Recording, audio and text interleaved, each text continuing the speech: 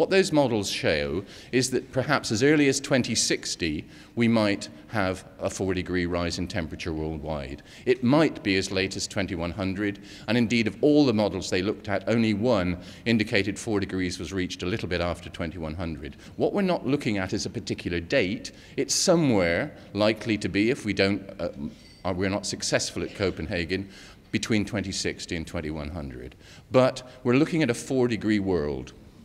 And the hottest days, up to 10 degrees to 12 degrees for eastern North America. And to give you an idea of that, the hottest day in New York typically is about 39 degrees, so that would take New York up to somewhere in the region of 50 degrees on the hottest day. Again, largely unbearable. If we get to 4 degrees, we might expect the tundra to melt, the rotting of the vegetation will generate more methane, and this will add yet more and fuel the actual climate change increases by putting more greenhouse gases up into the atmosphere. Ocean acidification, not time to talk about it, dramatic problem anyway. The oceans are as acid as they've been for 25 million years. If this happens, they'll be as acid as they've been for 400 million years. Ice melt will mean that the reserves that are stored in glaciers are not going to be there, and risks to large areas of the Amazon forest. Tropical cyclones more intense. What more can I say? This is disastrous if it happens. We've got to meet that 2-degree target. It won't be easy, but we've got to do it. So with pleasure, I now pass over to the people who are charged with doing it. I just have to pose the problems. They have to solve them.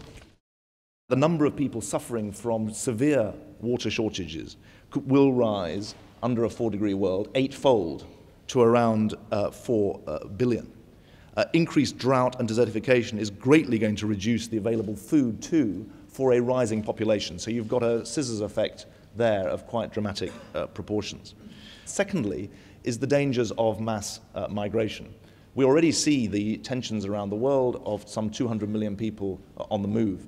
The figures that you can extrapolate from this work suggest that there will be further unprecedented mass migration of some further 150 to 200 million people on the move. Thirdly, the dangers of increased pressure and conflict. One of the most dangerous parts of the world is obviously the Middle East. 5% of the world's population live in the Middle East. They have access to 1% of the world's water.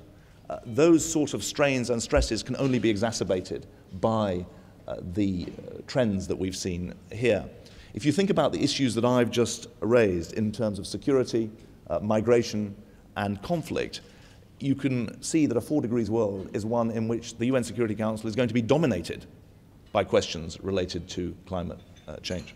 I don't think this thing is a done deal at all, far from it. We could fail at Copenhagen, absolutely we could, but I think there are also reasons for hope, and I think it's important to say that. So we need to turn around the rise, in the inexorable rise in carbon emissions. We cannot let Copenhagen just pass people by. My biggest worry has always been that this would be just like any other summit. It would come and go. It would be an item on Newsnight, and people wouldn't worry about it. It needs to be more than that. That is why not just myself, the Prime Minister, David, will be making the case here and around the world in the coming weeks. I think we can get a deal that prevents dangerous climate change. It requires imagination, it requires leadership, but I think it's doable. Thank you very much.